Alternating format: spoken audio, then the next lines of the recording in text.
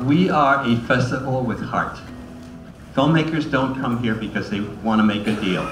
They come here for the same reason you're here, because they love films, we love films. We bring in over 100 filmmakers. We have films from 41 countries this year. Tons of women directors, about 47% of the films this year. I think the number is 87 of the 184 films in the festival are directed by women. So we're very excited about that. It's just a grand time for about 10 days. It's pretty incredible. We have 23 members of our selection committee. They start in September, and then they start officially meeting in groups in October, and by mid-January we're pretty much programmed. But yeah, they watch all 2,000 plus films, and I probably watch 500 or 600 easily of those as well. There's some incredible films this year. I think that Todd Thompson's opening night film, Women in Motion, is amazing because I just didn't know that Nichelle Nichols was essentially responsible for the first 2 women in space, and the first black man in space, the first Asian American man in space. It's set in 1978. It's about Nichelle Nichols from Star Trek. She plays Lieutenant Aurora, and she recruited the first minority women astronauts for the space shuttle program. It's a case of where one person can change the world, and that's what Nichelle Nichols did, and this film, Women in Motion, tells exactly that story.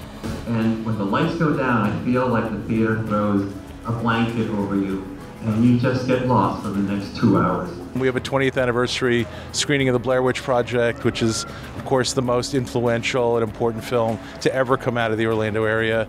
The film is significant because it was made by 5 Orlando filmmakers. Even the production designer was from Orlando. They're all UCF film graduates.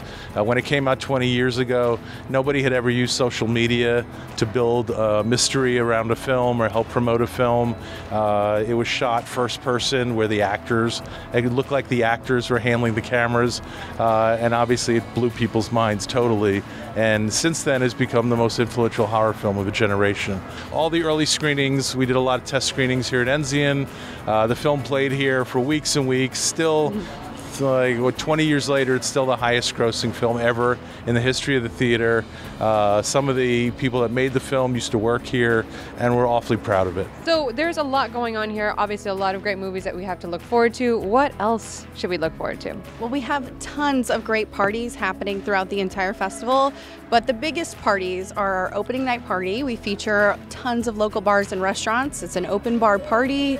You get to taste and eat all of the best places from around Orlando, and you get to celebrate it with a thrilling film premiere. We're very excited about Woman in Motion being our opening night film, and it's going to be a very big event. And then we have parties throughout the week, but we close the festival with our awards bash, and we're doing it in a really fun, cool speakeasy this year that's called Oliver's Classic Cars, and there are cars everywhere. And there's also a fun little spooky pop-up theme park at the end of that party as well. So this year is one ticket is all it takes.